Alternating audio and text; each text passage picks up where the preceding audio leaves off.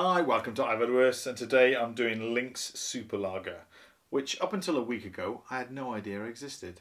Walked into an off license, just looking around to see what they had, saw this on the shelf and thought, well, for $1.89 you've got to give that a go. So it's a 7.5, 500ml tin. All I can tell you is that it's produced in the UK, specially brewed and canned for MHV. That's it. Couldn't tell you who does it or where it's done, or just says Lynx Super Lager. I'm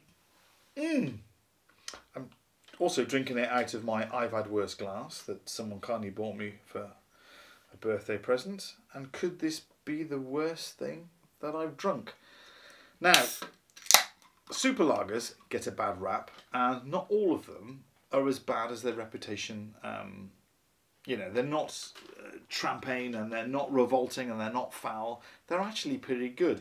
And if they were marketed differently, gold foil tops and flip tops, I think we'd be drinking a lot more of them. I'm waffling now. Let's get this into a glass. Is this going to be any good? Is it going to be rubbish? I mean, it's ridiculously cheap. I can see the appeal if you wanted to get mashed. And for that price, it's quite heavily carbonated. I mean, a lot of the Polish beers I've tried, most of the Polish beers I tried were around 6%, and those that have gone up from that up to 9, I think, with a Carpacci, have been pretty good. Certainly drinkable. Let's give this one a go. Well, typical lager appearance. Was very fizzy to begin with. Head, which is now virtually gone. Okay, so let's give this a sniff.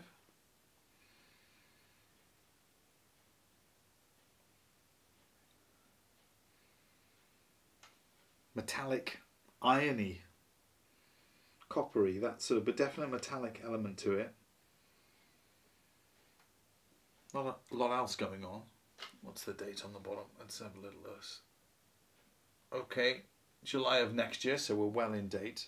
Sometimes with some beers that metallic will dissipate, but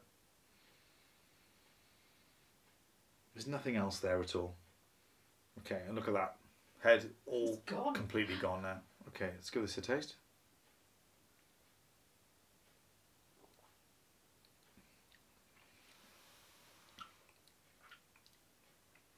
Well, the last 7.5 I tried was Lynx Super Lager. I think it used to be a 9, but now it's the one I had was a 7.5, and I'll put the link to that. And that tastes completely different. So this is the maltiness.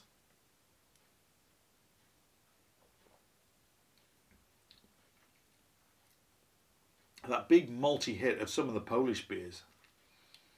But this is not.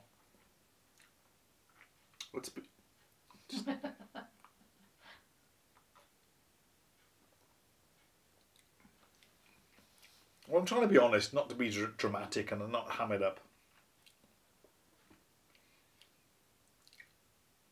So the maltiness is there, but it doesn't, and there's no sort of bitterness.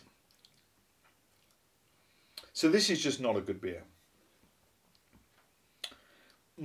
That's why it's $1.89.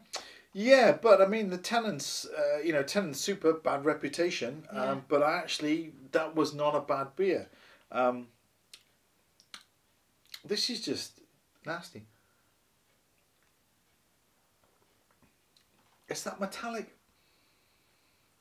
It doesn't taste metallic, but it's on the nose. Half of what you taste and smell, they're all interlinked. And I can't really get past that. The maltiness is there, but it doesn't. It's like I've described a Polish beer down the telephone to a guy who's never brewed a beer and he's done his best. It's like the chemistry set of lagers. No, it doesn't taste.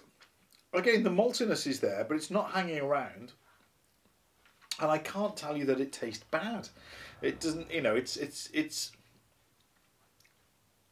And it's as flat as a pancake. I mean, there's a little bit of carbonation rising up there, but Was it Red Stripe all over again? A little bit of fizziness on the tongue. No, Red Stripe was like drinking a cloud. I will put the link. So, the mouthfeel is very thin. So it's got the maltiness, which I like. But the mouthfeel of this beer is awful. Which is really bizarre, because you think, well, you know, this is not pleasant. This could be the one where I say, I haven't had worse. And Yes, this is may it? well be the worst beer. I mean, this guy, if you're watching this now, you'll probably say, well, what do you expect, David? It's, you know, it's 1.89. You bought it in an off license. It's, you know, this is just a nasty beer. And I think, you know, if you were buying it because it's a high strength lager, you're going to buy something better than this. Exactly the same as Tennant's. Yeah. And half the Polish lagers I've tried are, you know, they're heavy hitters, and they're all better than this. Not good. Okay, if you've tried Lynx, and I'm not talking about the deodorant, but I had to crack that joke.